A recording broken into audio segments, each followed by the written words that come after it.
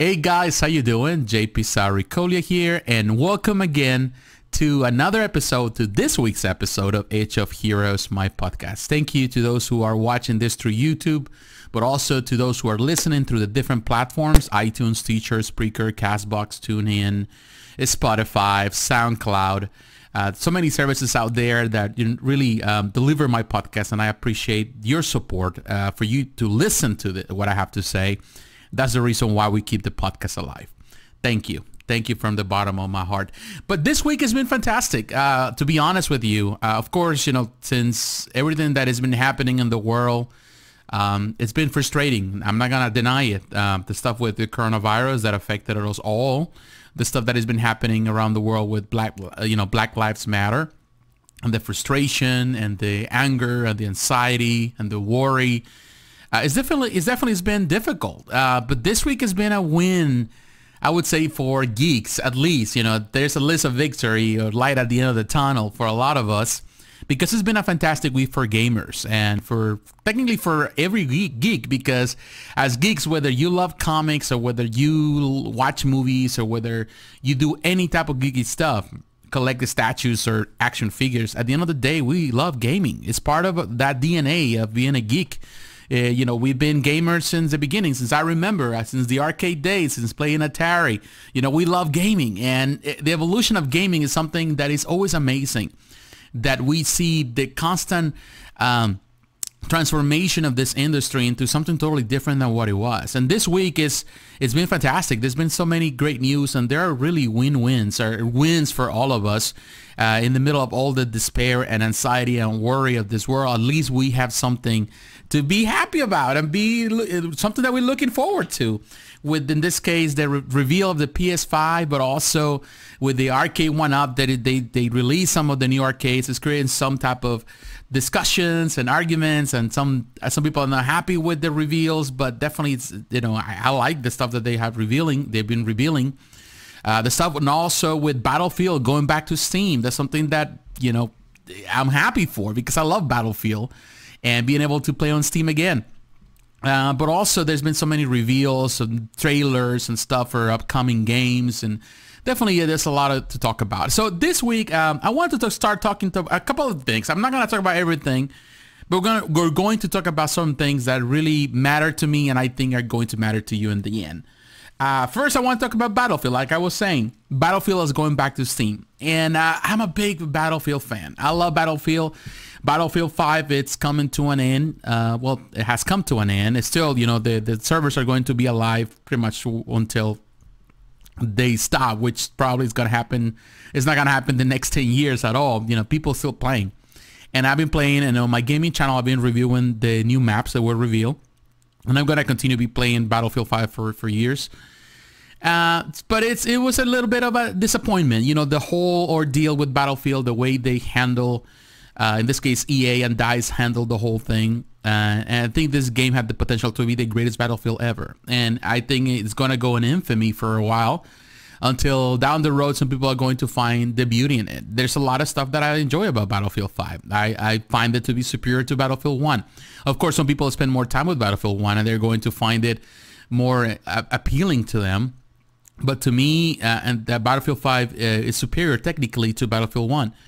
But of course, when you come to compare to what people think about Battlefield 4 or Battlefield 1, Battlefield 3, I'm sorry, definitely those are juggernauts. Battlefield 3 was a juggernaut. It was a game that has been improved in so many ways, but there's so many experiences that Battlefield 3 created. For me, Battlefield 3 was always better than Battlefield 4. I love Battlefield 4. I enjoy Battlefield 4. It's superior technically, but I had more fun with Battlefield 3 because I put so many hours on it. And I would say the same thing about now with Battlefield, I would say 5. I have put more hours on Battlefield 5 than I did with Battlefield 1.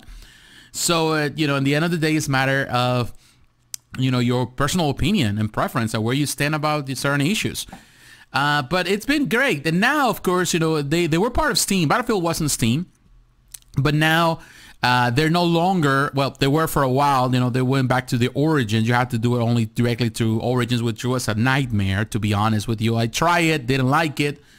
Always been playing, in this case, the games on my on my consoles because of that. And, you know, I love Battlefield, but you know, I've been wanting to play Battlefield 3 without the limitations that in this case the console had.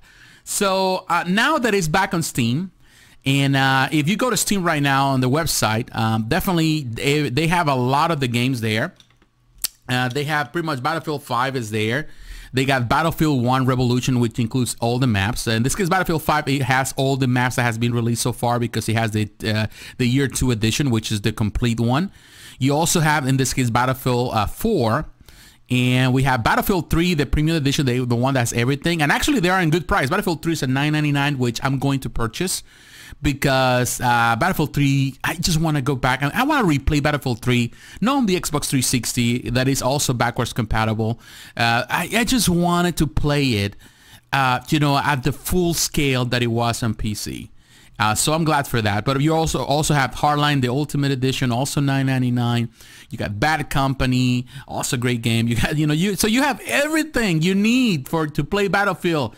You know, with Battlefield Bad Company, you can get the upgrade, so you can play everything. You can play on PC. So now it's back on, really on Steam, and to me, that's just great news.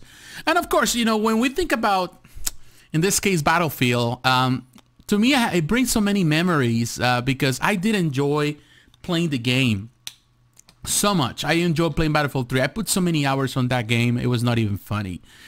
To this day, Battlefield 3 stands, I would say. Even when I play it on the console, still stands, you know, more than a lot of Call of Duty games are more recent. I had more fun with it than I did with even Hardline. I still play Hardline once in a while, but it's never been my favorite. The Battlefield 3, it's just to think about the memories that I have on console, not even on PC, on console with less players. It's so surreal. It was a surreal moment for me. Like playing it, it was, I don't know, it just gives me the, you know, chills and goosebumps just to think about the good times. And now going back to PC, and I would say in recent years I've been going back to play PC more. Normally I've always been a console player. I've never been part of the, I would say, the master race on PC. But I've been doing more PC stuff, and my PC can handle really good games, so it's been good. And thinking of going back and playing Battlefield 3 or even 4 or any of those in there. Although 4 I play it on the console and it looks fantastic on console. It looks fantastic on the, you know, I played on the PS3 and on the 360, and also I'm playing it now on the PS4. So it's like, you know, it looks fantastic. I love it.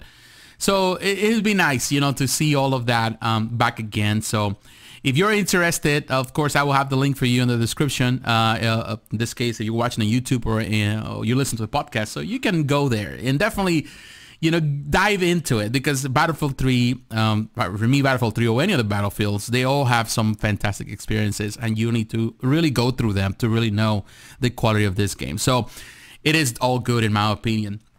But also, you know, this week we have, you know, the reveals of Arcade1Up. There was a trailer that I think IGN was the one doing it. They did this reveal with all the new arcades, and of course they have the new Marvel vs. Capcom cabinets, and they have a Mrs. Pac-Man cabinet. So they have a few things that are really amazing. And of course, a lot of people, there was a lot of speculation prior to the reveal. There was a lot of on the different Facebook groups, on many different sites that were talking about it on Twitter, and trying to decipher the information and see what was revealed.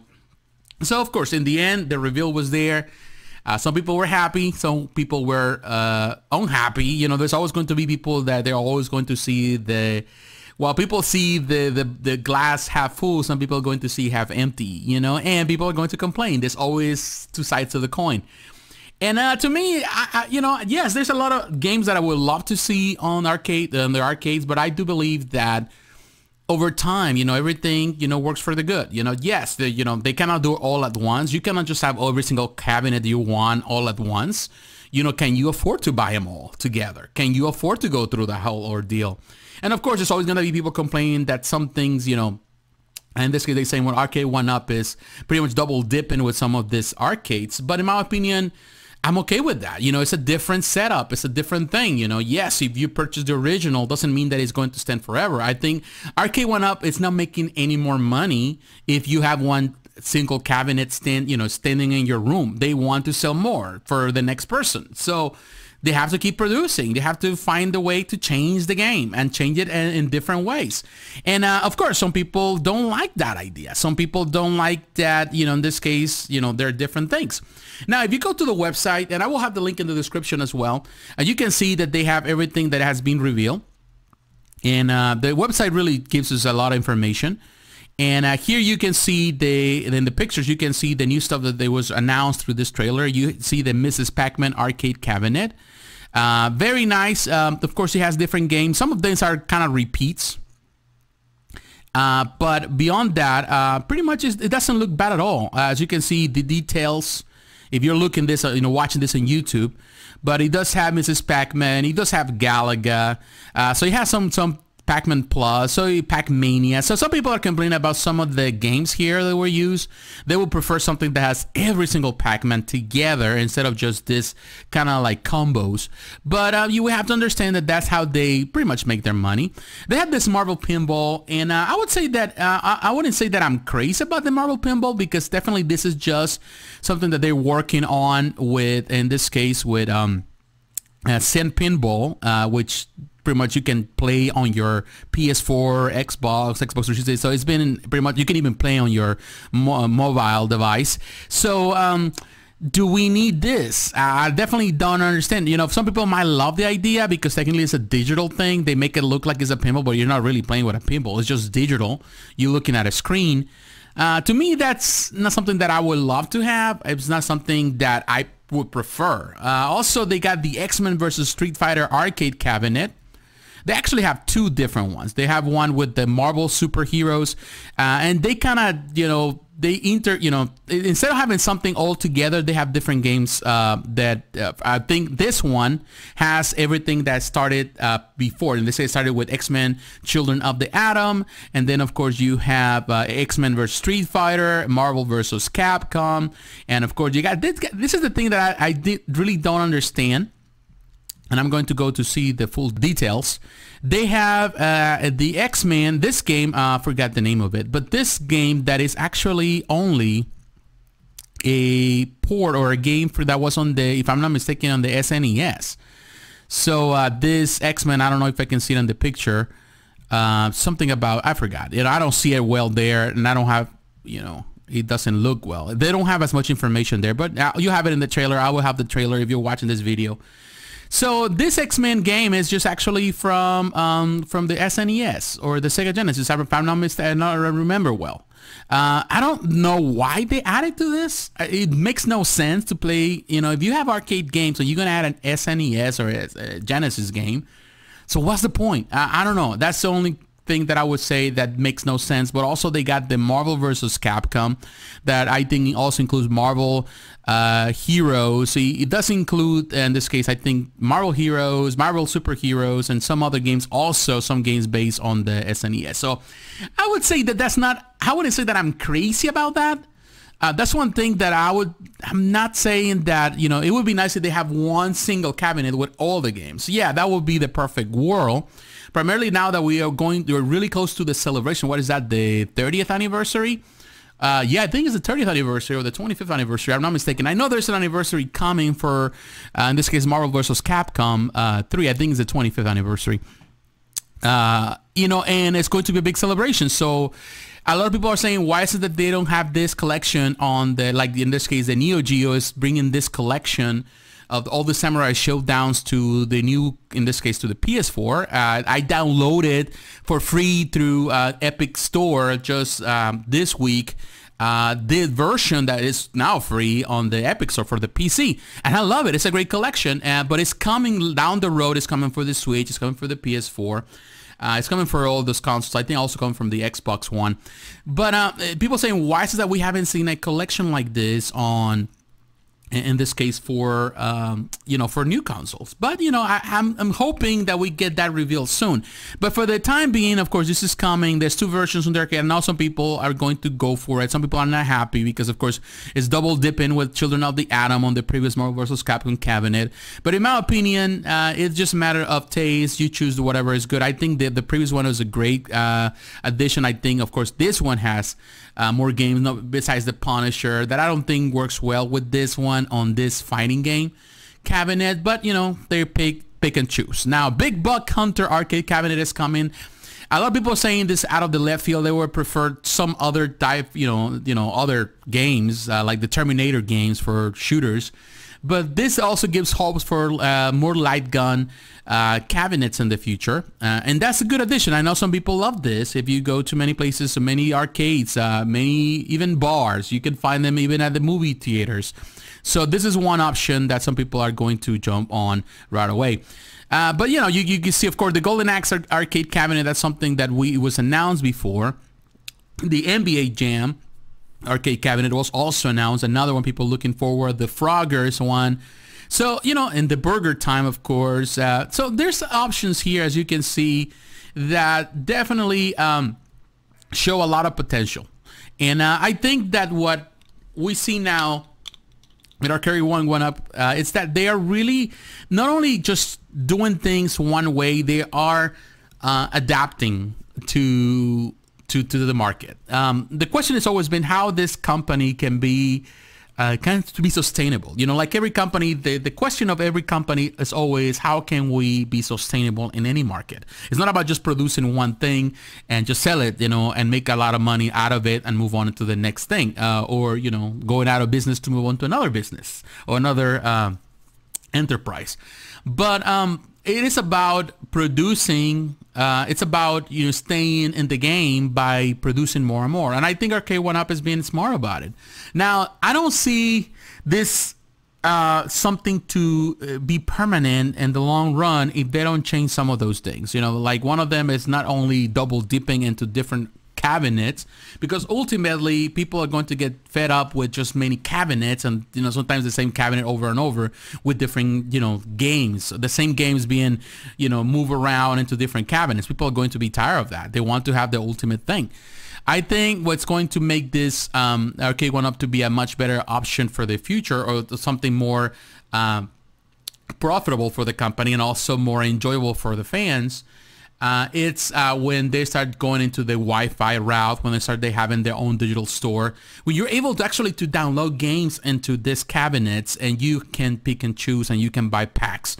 I do believe that that's an option, an alternative. Also creating a system where people can play online, you know, against other people, because yes, it's nice to have somebody to play right next to you, but at the same time, not everyone has the luxury. You don't have that, you know, I don't have that many friends that come over.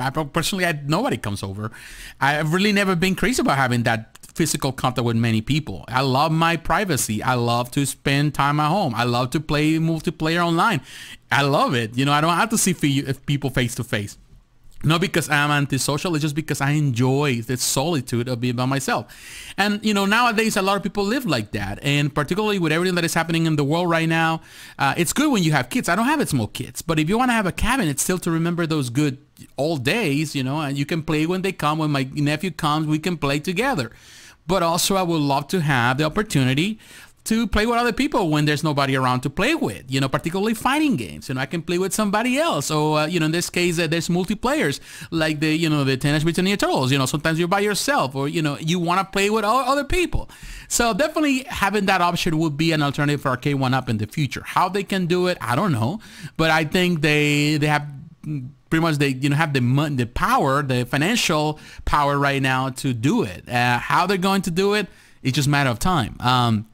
But I do believe that will make Arcade1Up a more feasible enterprise, a more enjoyable experience, and also it will be more a permanent thing instead of just being a fad of the moment. So that's how I see it. Of course, it's something to consider, but I like it. As I know, some people are not happy with what the reveals. They want other games to have those cabinets, but I do believe that those, you know, little by little, they're releasing some stuff like the Golden Axe cabinet that I like, the NBA Jam also, and I'm sure that there will be others. I remember I made a video on my channel where I talk about my most wanted, and actually some of them are just coming through, and we'll get to see more of that stuff. You know, more Neo Geo arcades and all that. We will get to see that.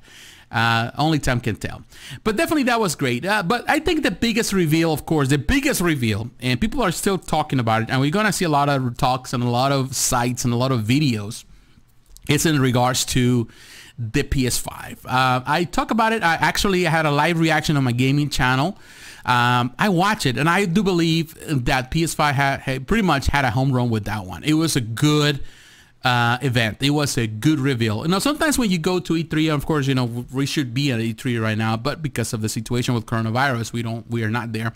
But at E3, you know, normally one of the biggest problems is that there's a lot of reveals with people love to go, but not everyone goes. And a lot of the stuff when they do the showcase event, sometimes it's just awkward to see people being awkward. You know, it's just awkward. You feel bad for them because a lot of these people, you can see they're geeks like myself. They don't like the social interaction, so they're on stage presenting their games, and you know, they're fumbling with their words. They're fumbling with what they have to say. You know, it is real. You know, you know, in this case, they get, you know, frozen in there. You know, and it's normal.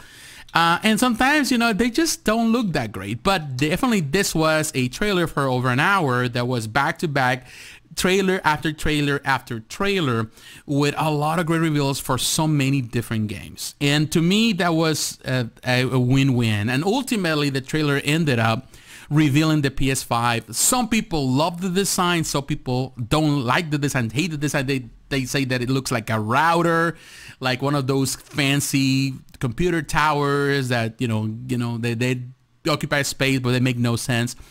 But the people that love it really love it, and I'm part of that group. I really love the design. I was really hoping for, I didn't know what I was expecting. You know, we saw so many mock-ups over the last year, so many different variations. Some of the things were ugly just to look at.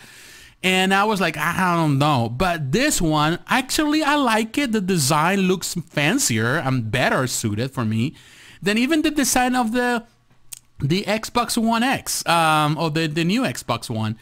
The Series X, it looks better, in my opinion. Yes, the Series X looks good too. I'm not denying it. They're both great, and definitely the Series X is going to be more a powerhouse. And but I think the PS5, the PlayStation, Sony really killed it, because in the reveal they showcase a lot of good stuff, a lot of stuff that it's really surprising and amazing. And as a company, they are definitely definitely doing it. They did it, you know, not only because they have some good trailers, the reveal of the guy, but they have some really great exclusives. They concentrate on all exclusives, something that the Xbox hasn't been so open to it. Of course, they've been pushing towards, you know, in this case, the backwards compatibility. That to me is fine. It's something that I love. In this case, the PS5, they didn't really talk about it, and that's another thing that, you know, makes me consider they put him at the same level, because the thing is this: Xbox had the upper hand for quite some time, and the PlayStation needed to close the gap, and I think they have done it. And now I think they're both at the same level. I think the Xbox Series X is going to be a powerhouse, a lot of power, the best graphics, the best design, but it needs some exclusives, you know, to compete. Not only Halo, but it needs more exclusives. And of course, the PlayStation has less power, but it's operating in a way that is also great. It's really close. They're gonna have better, you know, better everything, graphics and all. But you know, the exclusives are going to be there, and people love that, you know. And when you're looking at that, if I go to online, there's, you know, a couple lists. Let me just go here to show you some of the games that that they're part of this, that were revealed. Some of the trailers that were revealed at this. You know, we have Grand Theft Auto 5, which actually it's coming. Now the version for the PS5, the Grand Theft Auto has been around since what, the PS3, the Xbox 360 was part of the PS4 and all that. Now it's going there. So the Grand Theft Auto now being part of the PS5, I wouldn't say that I'm crazy about it. It is what it is. It's going to be free to all the purchases of the console. So if you purchase the console, you're going to get it. But the one that really surprised me, they continue on the trailer, was the Spider-Man Miles Morales. And it looks great. And I love Spider-Man on the PS4. I haven't even finished the game. I need to. Probably I'm going to stream the game on my gaming channel. But actually, I've been planning to. But definitely, this is going to be... And it's a win-win. You know, Miles Morales has become such a popular character in the Marvel universe. And, of course, since the cartoon, it was popular in the comics, but then, of course, since not the cartoon, the movie that came out into the, you know, Spider-Verse, It definitely was a fantastic way to bring Miles Morales to the forefront to not only the comic book geeks, but also everyone in the world. And of course, the video game is going to cement that. The fact that he has a game, and definitely they're based on the Spider-Man game. They're using the same, I suppose, the same assets, but now they're transferring that game and changing the story and doing stuff like that, but they're using the same assets of the Spider-Man movie on the PS4, now implementing it on the PS5. And to me, that's something that a lot of people got excited. It was just from the get-go, that was it. But of course, we get Gran Turismo 7. Gran Turismo's always been a perennial part of the PlayStation, so having it there, it's, you know, it's a given. We have Ratchet and Clank, Rift Apart, and I would say the trailer looked good. I love Ratchet and Clank. It's one of those franchises that I love since, you know, since what, back in the day. Since the PS2, the PS3. I don't, you know, yes, you know, it's been around for so long, and I really enjoyed it. Ratchet and Clank is an enjoyable, fun PlayStation franchise. And now that it's going to have another one, I love the trailer because you know, you can see the ray tracing, you can see all the improvements, and of course we were looking at the trailer at 1080p, but now you can see the trailer, you know, in this case, and for 4K or better graphic design now that the trailers have been released to the public. But there were other things like Project Athia that looks great, Stray, Returnal, Sackboy Big Adventure, which is definitely based, of course, on the Little Big Planet. It making a comeback now, which I like that. Destruction All Star looks like a fun game. They got Kena, Bridge of Spirits, Goodbye Volcano High. That is more like more like a movie type of thing. Very indie film, very indie game. Oddworld making a comeback after so many years with Soulstorm, and it looked great. The graphic looked great. The gameplay looked great. A lot of people are excited to have Oddworld back again. Ghostwire Tokyo, that was actually revealed at E3 last year, but now we were able to see some gameplay, and the game looks terrific.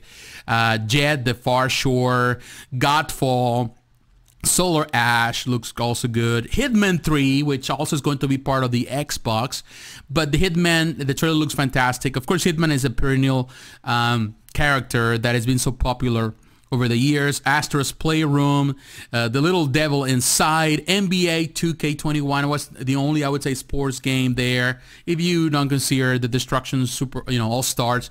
But you know, NBA, we just saw a trailer, we didn't see gameplay. But of course, you know that all those games are gonna be part of the new generation, of the next generation of gaming. They got another game called Bugsnax, Demon's Soul, that is making really a comeback. I don't think the Demon's Soul franchise had any games on this generation, I think since the PS3 era. So seeing it on the PS5 making a comeback is great. Deathloop was also showcased at E3 last year. But now, of course, it's coming back. We saw some trailer with a lot of content, a lot of video, but also some gameplay, which was good. Not as much as gameplay, but definitely that's one that I've been keeping an eye on for a while. We got a new game, in this case, a new trailer for Resident Evil Village. It came out. I was not really expecting this to be. It doesn't really look like a traditional Resident Evil, but a lot of people love that, and definitely, you know, it looks great. I think Capcom is doing fantastic. Been doing fantastic in this case with this franchise. Pragmata, we got, and in the end, it ended with the Horizon Forbidden West, which looks fantastic. Horizon was I would say, one of the best looking games in this generation. It definitely is going to be, in my opinion, one of the best looking games, at least from the start for the next generation. So definitely a lot of people are excited, and I would say again that I think the PS5, PlayStation, Sony, they really kill it, because they went after what, and they know that it's always been their strength as a company, is their exclusives. You know, it's not about just having the best hardware in the world. It's about experiences. It's about providing a room for experience, and that only happens with stories, and that only happens with good exclusives. And PlayStation is the only place that you can find some of those exclusives, and they are, you know, still doing it. They're still pushing towards that, and they know what the customers want. They want something unique, an experience that you're not gonna find anywhere else, and you're finding it. And I feel that this trailer's it's a good start. I would say that I was blown away, because I would have loved to see maybe some other games. I would love to see some like first-person shooters. I would love to see the next generation of shooters, how they look in this new game. Some hints towards Battlefield 6, some hints towards the next game on the Call of Duty franchise, or some other first-person shooter. Of course, we have some with the first-person perspective, but not necessarily we saw first-person shooters per se. There were a few there, and they were okay, but not necessarily to my liking, what I consider like, big blockbusters. But also I would love to see like fighting games. What is in the future for fighting games in this new console? I don't know. It's just something that, I know that we're going to get to see that. It was a great introduction. It didn't blow me away, but they had some great sneak peeks, and definitely it really kind of now puts the balance in the right levels. It really balanced things out. Now people are going to be concerned where they're going to invest the money. Are you going for Sony, or are you going for Xbox or Microsoft? So to be honest with you, I know that people are going to stick around with what they normally know. With this, I think people that love PlayStation and they have been supporting PlayStation, they're going to continue with PlayStation. The people that love Microsoft, they're going to continue with Xbox. So it really are really balanced. The only thing that can, shift the power right now, the powers to be, would be for Xbox to, in the next month, I think it's in July or August, they're going to have a reveal, some exclusives and stuff, for them to really bring the firepower, to bring the big cannons. They need that, so they can really shift the interest towards them again. But it happens. Now, coming to the conclusion of this podcast, it's definitely been a fantastic week. I can say that with everything that has been revealed. There's more trailers that are being revealed. We'll continue to see more information over the weekend, but it's just amazing to see that. Really love what, in this case, the PlayStation 5. I love the design. The different ways. It's different, and I like that. I like different, and it's bold. And how this is going to pan out in the end, how it's going to sell, that's the only other question. There's a lot of, I would say, still a lot of doubts in regards to the power of this machine in the end. If the loading times, some people are saying, I've seen some sites are talking about the loading times still having some issues with it, some problems, technical problems, that it's not going to be as powerful as it seems, but we'll know. I remember the PS3 had also a lot of problems in the beginning, but ultimately the PS3 became a powerhouse too. And I still love the PS3, even over the 360 to this day. But we'll find out. We'll find out.